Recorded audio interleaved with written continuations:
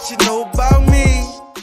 I kind of got the same shake as you, bro. Like the same. I got in through the back door. You already know, bro. Like I was going for a hospital call center job, and the next thing you know, I'm at a place called Intent, and I'm selling digital ad spaces, right? And how I ended up getting lit in there was everybody was going after the big deals, like the $5,000, $10,000 deal at the time. And so, for anybody listening, basically, if you were a children's birthday planner, we'd put you on Nick Jr.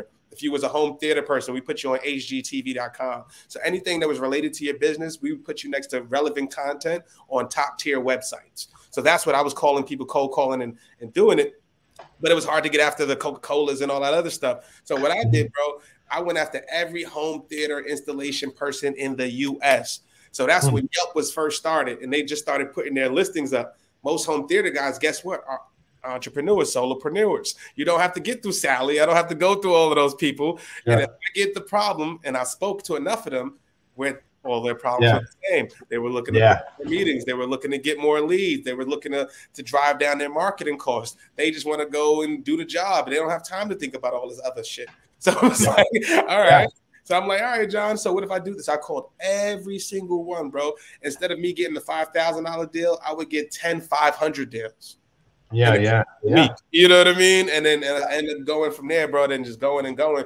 But a lot of shit that I learned in sales, and I'm glad we went through that, bro. But like the numbers game, all of that stuff is bullshit.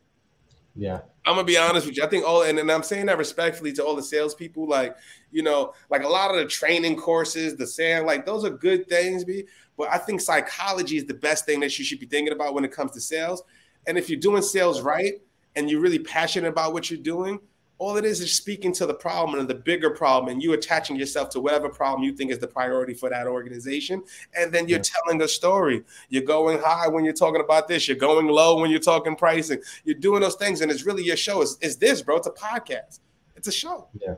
That's all it is. It's a show. But if you're being honest with people, bro, and if you know your industry well, and if you come with a different angle, that's all that sales is, man. But like, I feel like we overcomplicate the shit, especially in tech. Especially in tech. It shouldn't be five meetings for you to get a price. It shouldn't be, you know, you got to go in there, you got to go request a demo, then you speak to Jarrett, the SDR, then you get Lee, the sales guy, and then, oh, we're about to close, so he brought in his boss, the big guns, and then, It's so stupid, bro. Like, it's ridiculous, man.